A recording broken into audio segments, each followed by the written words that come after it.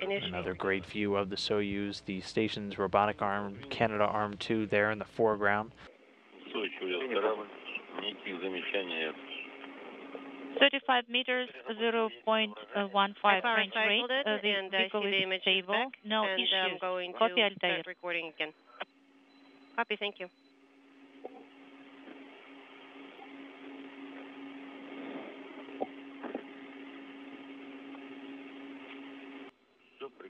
Everything is fine. Okay, the guys, congratulations. And contact and capture confirmed. The one-year crew has arrived. And now waiting for those hooks to close. Following that, the crews will be doing a series of leak checks.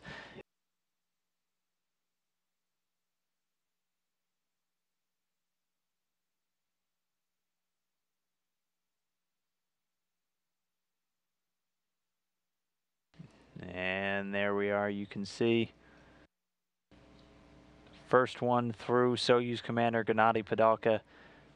His fourth flight now to the International Space Station, fifth space flight.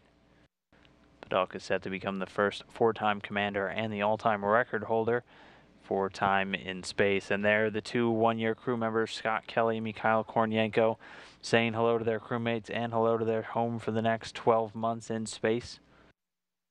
All crew members now aboard the International Space Station.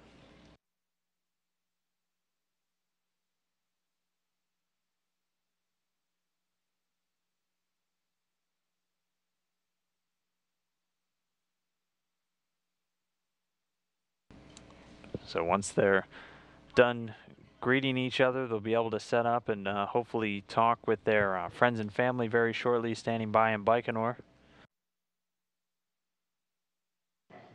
Station, this is Rob Nevius with your friends and families in Baikonur. How do you hear me? Yeah, we're going to be up here a long time, but I couldn't be doing it with a better guy.